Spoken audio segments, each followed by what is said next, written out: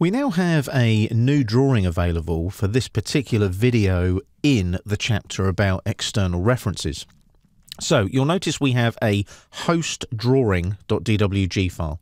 You can see the name at the top of the screen. All I've done is I've actually named the unnamed file from the previous video, and I've called it host drawing.dwg. So instead of drawing 2 or drawing 3 or drawing 4 or whatever, it's now actually got a physical name and it's been renamed as host drawing. What we've also got there is the external references drawing here, which you can see on the tabs, has been referenced into the host drawing. As you can see, if I just click on it there like that, it's all one object, and you can see it's a reference, and the external reference tab kicks in on the ribbon there like so. I'll just hit escape now to deselect it. So what we're going to look at now is updating reference paths.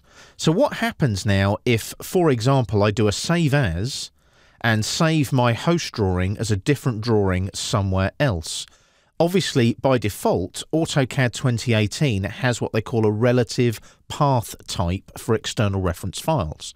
So ideally, your reference file that you're referencing into your host drawing should be in the same folder as the host drawing itself. But what happens if you change that? Will AutoCAD prompt you and tell you that you need to make a change?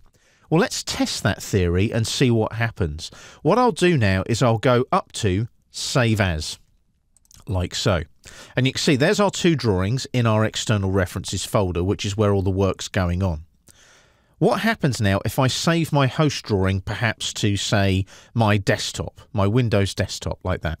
So I'm saving it literally to my desktop. If I click Save now, you'll notice that AutoCAD 2018 prompts me. And it's saying now that the current drawing was saved to a different location.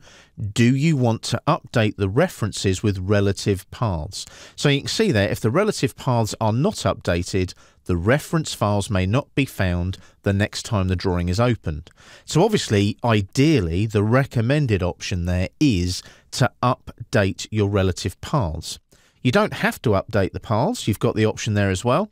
You'll also notice you've got a little tick box there saying always perform my current choice. Be careful with that one, because as soon as you tick it, it'll always do the choice you select above with the two little blue arrows there. I always leave that unticked just in case I don't want to update my paths. So what I would do there is if I was saving this to my desktop now, I would update the relative paths and everything gets updated with any external reference files that are linked to the drawing that is called host drawing.dwg.